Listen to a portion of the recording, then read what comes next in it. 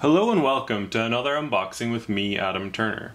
Today we're going to be unboxing the first Warhammer Quest game set in the 40k universe, Blackstone Fortress. And as many of you know, I'm not much of a dungeon crawler player, but I used to play a lot of 40k.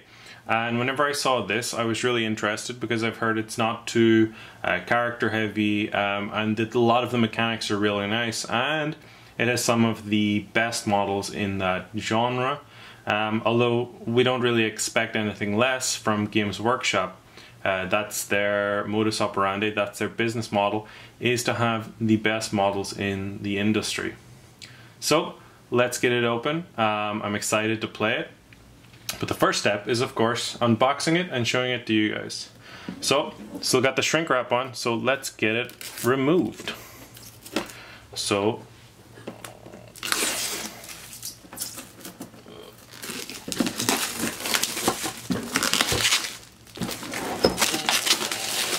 see what's inside. So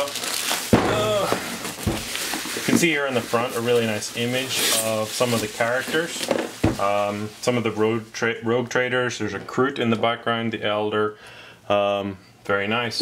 On the back of the box we have a wonderful inscription of the different the main characters here, the player characters, plus some of the antagonists here. We have the Spindle Drones, we have the Trader Guardsmen, the Rogue Psychers, Cultists, Beastmen, and of course the Chaos Lord there, Obsidious Malix.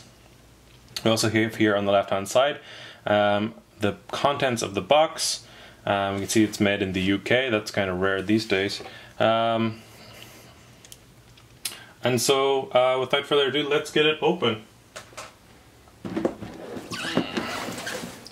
So I'll just nice box opening sign there. Just put that in the background so we can always remember what it is we're opening. So here we have the sprues, lovely plastic smell coming up off these. We have here, I think this is the Elder Shadowseer. Beautiful detail. Some of the halflings, parts of the robot, I'm not sure what their name is. Here we have the other sprue of the main characters. Gorgeous detail on these. Don't know if you can see there, but you can see like the beautiful inscriptions there on the characters' robes. Really nice, and like the detail on the fur or scales of the cloak. Very nice. Here we have the we've pulled out the Chaos Lord himself, Obsidious Malix. Detail on his face there is really nice. Can we zoom in on that? Doesn't seem like it. There we go. Really nice. We also have here some of the Trader Guardsmen, the parts of the Psyker. What else we got here? We got some of the Beastmen, I think that is. Definitely Beastman there. This might be the Urgul, actually, sorry. What else we got here? So, is that the Chaos? Oh no, that's the Trader Guardsman as well. Maybe this is the Chaos Space Marine right there. And then this one is much the same, Trader Guardsman,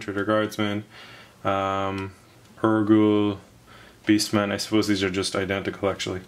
And then the next thing is we have this beautiful divider which keeps our miniatures away from the other components so they don't hurt each other. That's a nice addition. Some care has gone into the packaging here. Then we've got, of course, our bases. Look like 30mm bases, I think. An extra one which seems to have either left the packet or was included by mistake. We have, as well as that, we've got our different encounter cards, we've got our enemy cards, we also have our exploration cards here. It's not focusing. There we go, where we can see here we have a combat, and so we have a layout here based on our starting position here. and so the maglev, and then we can see like how we'll set up the rooms. And so these contain different things like combats and challenges that we'll have to overcome in order to complete our mission. We also have here some artifacts. These are equipment cards which we can use to improve our chances in battle, or just improve our characters in general. We also have initiative cards here. So these are for each of the different characters, such as this one, the Janus Strike, the Rogue Trader, and we can look at how they all match up in a certain combat. And we also have, what's this? Oh, we have a chapter from the book that will accompany this, probably from Black Library. Some of these very good, very interesting books. Really nice setting. I mean, Warhammer 40,000 has got one of the best fantasy sci-fi settings that I've come across. Then we also have our dice here. We've got our D20, which is used for mostly for the enemies and what they'll do.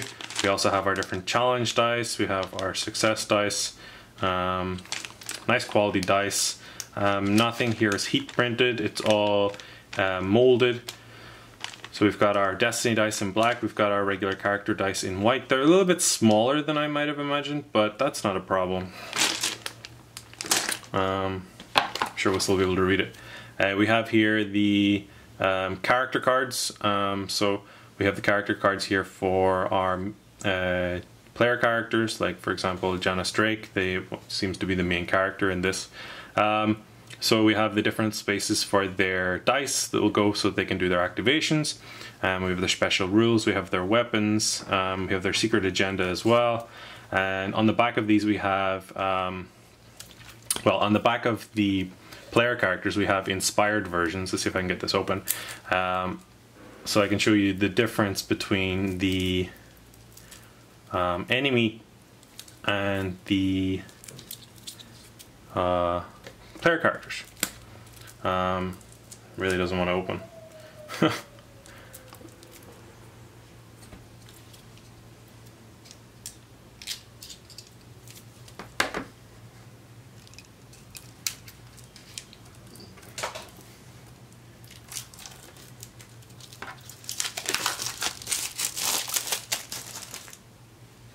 Okay, so that's it open. So we've got here, we've got our Janus Drake character card.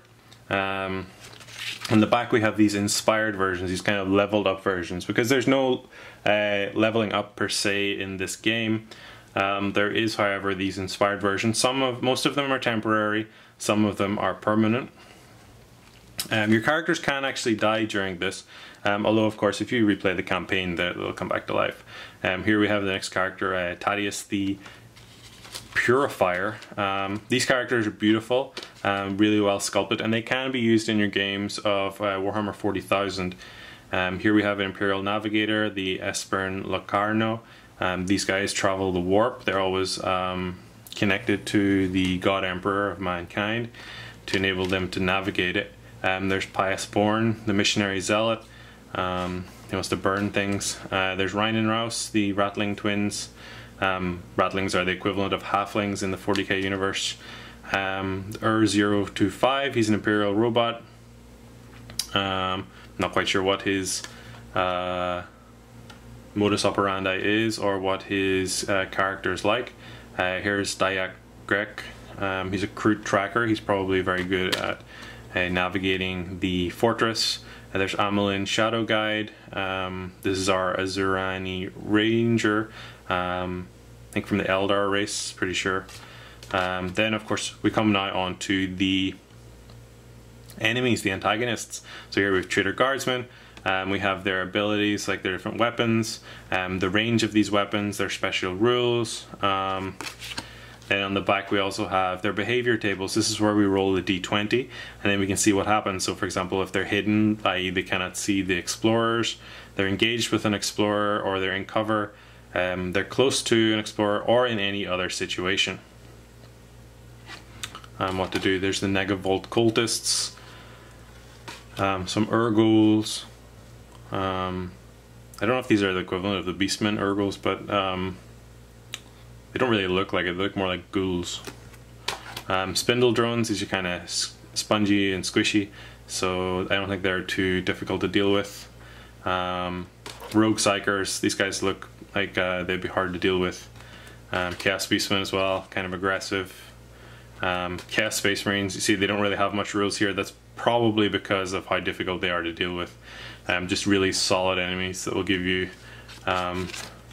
maybe some nightmares whenever you're playing through this. All of these things look pretty bad rapid fire there. Take an onslaught action, reroll field attack rolls for that action, so they can reroll field attacks. That seems pretty dangerous. And then of course we have our Obsidious Mallex, the big bad Chaos Lord. He's probably one of the ones that we'll meet towards the end of a campaign. Not going to be fun to fight against him one-on-one or one-on our group, but imagine if he's accompanied by a large retinue. Could be really bad. So those are the character cards. Of course, there's plenty there to be getting on with. We also have this cool thing, these stasis chambers. So these are basically just polybags that are resealable, where you can put all your character information inside. They have this little hole so that you can get the air out of them pretty easily.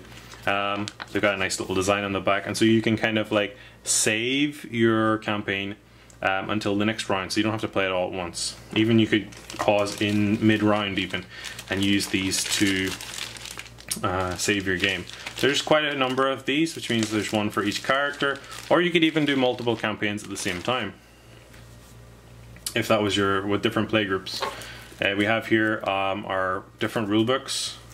Get this open. We also have a snap fit guide and a suggested painting method. Of course, with all Games Workshop things, they always give these recommended paint color schemes, but there's really no way that if you paint them using these colors that it'll look like this.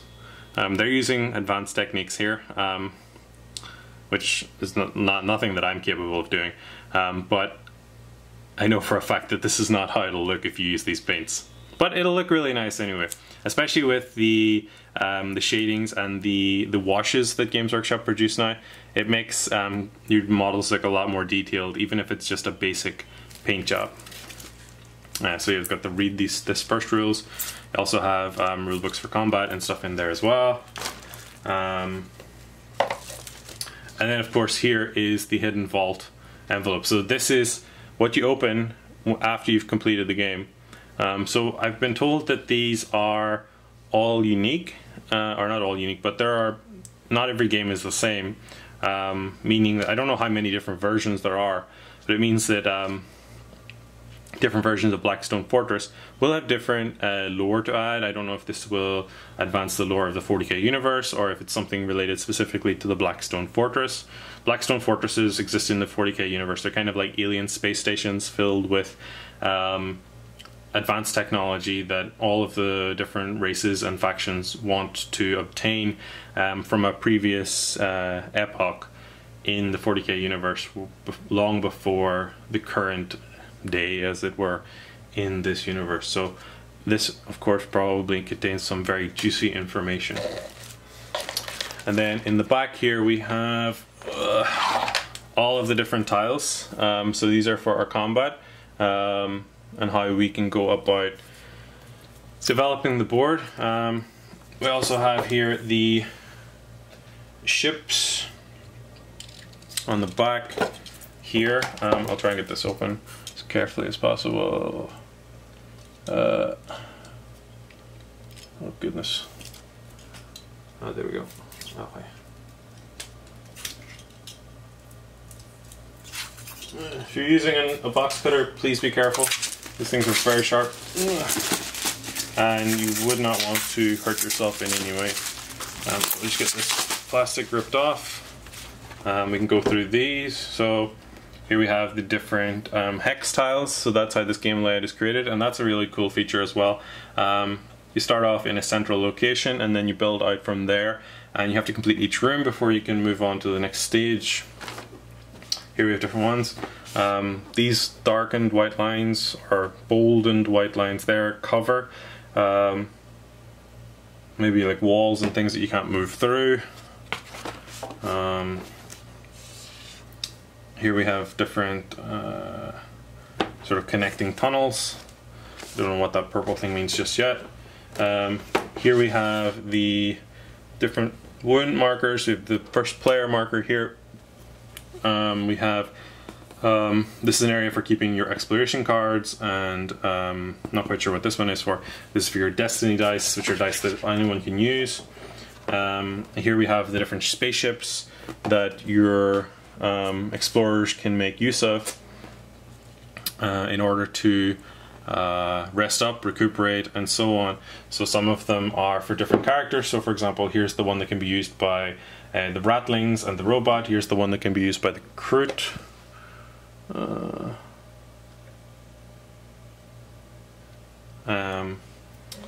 Here's the one that's used by Amel and Shadowguide. Yeah, definitely an Eldar. That's an Eldar ship.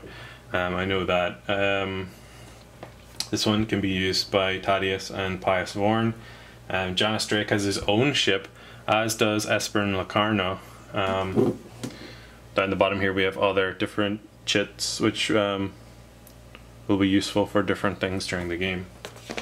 And then finally we just have a bunch of polybags and another base that's just randomly in here. Very nice. So that's pretty much it. Let's get the rulebook open and have a look at this. And we can show you some of the beautiful artwork that goes along with, well, I'm assuming there's artwork inside these things that go along with many Games Workshop products.